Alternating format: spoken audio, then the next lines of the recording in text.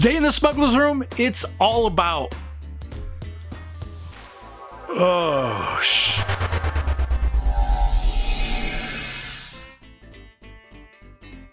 Today is all about Star Trek.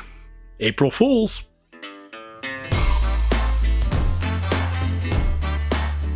Greetings, you amazing nerds. I'm Brian with a Y.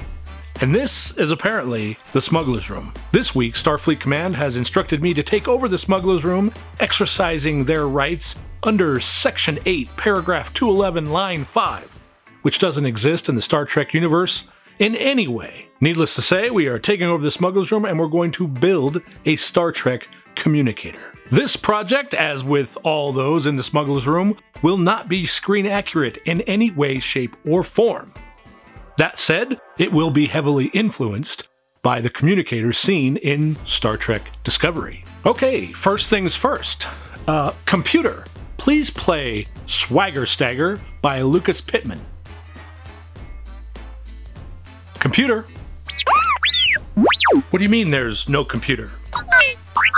I find the lack of a computer to be completely illogical. Wonderful. Thank you, robot. Please play Swagger Stagger by Lucas Pittman. Sorry, droid. I see, droid. Star Wars fans.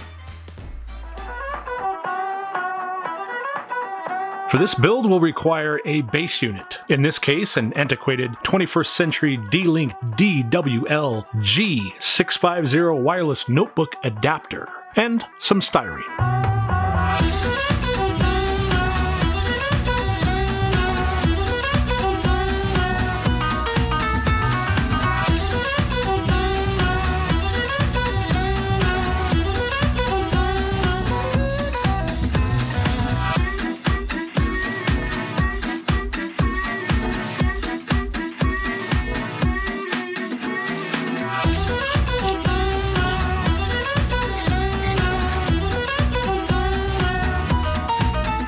Now that we have our flip cover, we need a primitive device to act as a hinge. I've rummaged through the smuggler's assortment of garbage to find a sufficient part to achieve this. Now we need to heat our styrene and form it into a hinge, careful as not to burn our hands. No doubt I would not receive proper medical care in a facility like this. There's likely the chance they would simply remove my hand with a laser sword and replace it with robotics if it's damaged.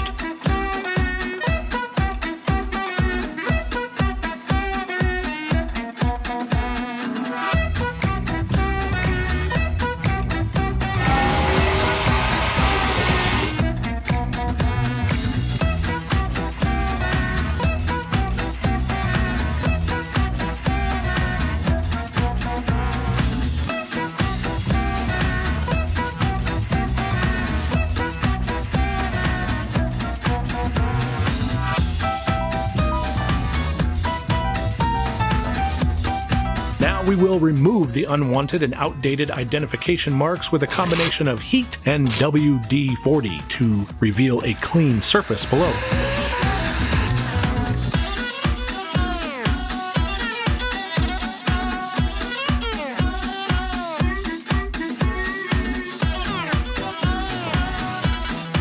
This particular communication device has several perforated holes in the cover, and we will as well provide that element by measuring and intersecting points and carefully drilling out each hole with equal care by a twisted drill bit.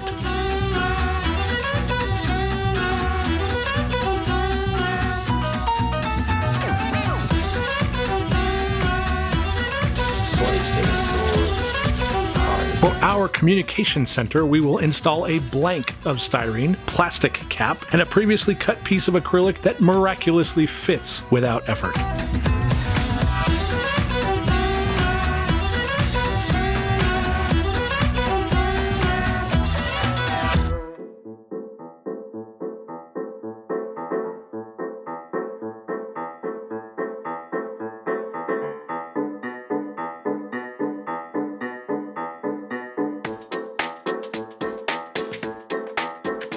Additionally, it appears from the reference material we need 3 small interface buttons. I was able to find 3 small wheels in the Smuggler's model kit part that I suppose will work for this situation, although I will be leaving a note for him to upgrade his selection for the future.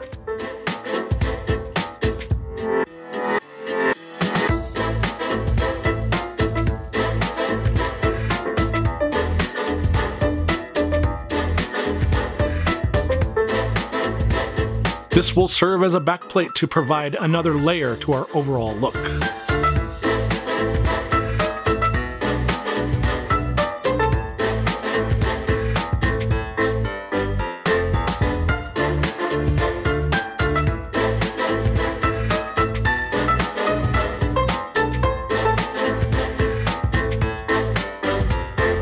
Paint booth. Please provide a layer of gray primer, followed by an all-clad layer of gunmetal, and then please finish off with a satin sealer. Paint booth. Of course it's manual. And it's filthy. Of course he likes it that way. Star Wars fans.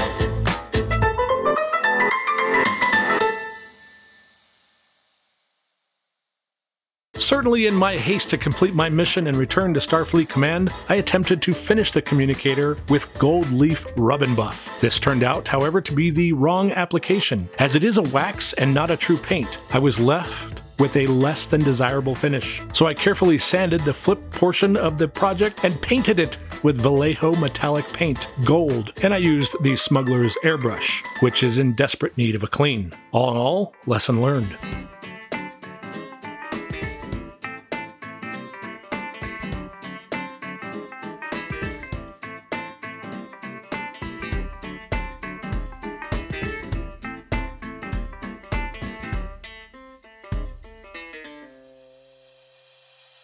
Though the Smuggler has much to be learned when it comes to the taste in science fiction franchises, he did succeed in partnering with a most pleasant mate. His wife Carissa was kind enough to assist me in adding the final details, albeit a little confused. She seemed to think she knew who I was, but was perplexed by my attire, which I see nothing wrong with. All in all, my fellow nerds, I feel this to be a successful prop, and now I feel more than a little ready to return to Starfleet. This is one red shirt crew member that intends to return from this mission alive. One to beam up. Live long and prosper.